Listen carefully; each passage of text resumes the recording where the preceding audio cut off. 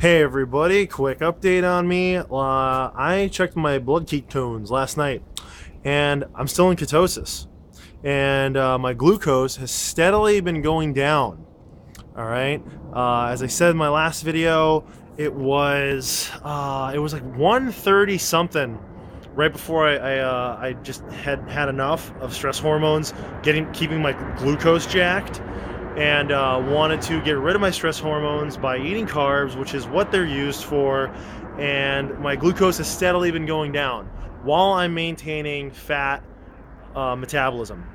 So, did it work? Yes. Why did it work? It's because I am not a culty.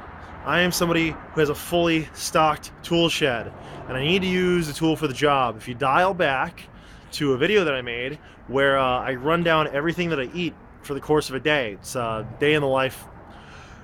Not a lot of MCTs coming in. That's because I'm setting the stage like 2 weeks ago to be doing a cyclic carb load. If my stress hormones were not going to allow glucose to cooperate, then I gotta let go. Can't beat a dead horse. There's a difference between being in love with someone and being in love at someone.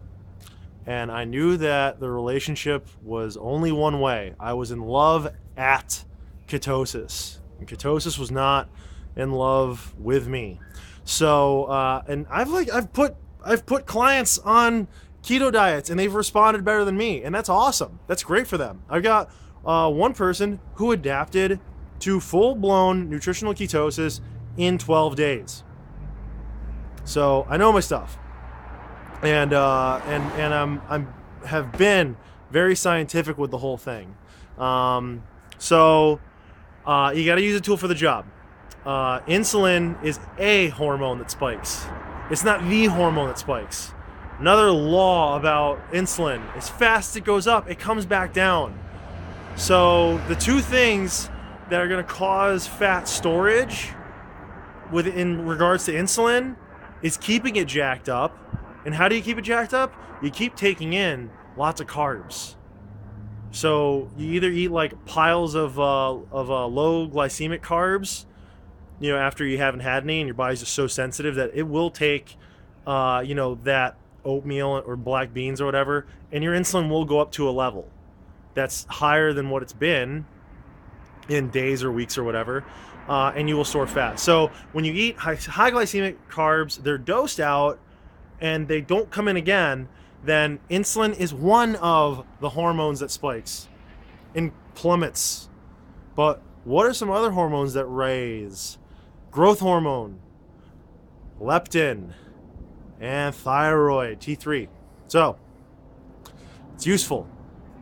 You have a desired response to keep the fat-burning hormones in check, to keep them elevated, and to make sure that stress hormones go away. I'll give you an example. What are comfort foods? If you think back, just think around, atypical comfort foods. What are they?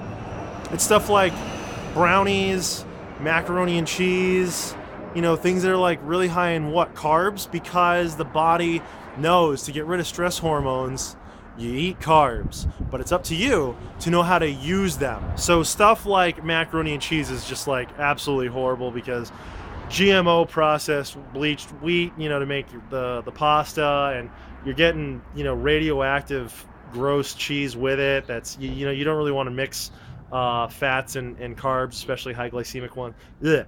Anyways, that's another conversation. So don't be in love at your diet. Don't be a culty. Be more scientific, and just like my entire philosophy with fitness is, learn how to communicate with your body. For as long as I've been coaching people and helping them in personal training, my whole objective is to teach people their communicative abilities with their body. It's not I don't want to be a messiah. And if you check back on any of my videos, I'm not talking down to my viewers. And I'm only putting up my videos because I'm just trying to share what I got going on, and I'm always looking to learn more. Do not have a one shoe approach. One shoe does not fit all. Someone's got high arches. Someone's got bunions. Okay? Someone's got big old feet. So don't go on with all that stuff. But yeah, so like and comment the video, and I'm gonna give you an update because I'm actually due for another carb load now, but I can't do it because tomorrow's a rest day. So that's gonna come with another update. Thanks, bye.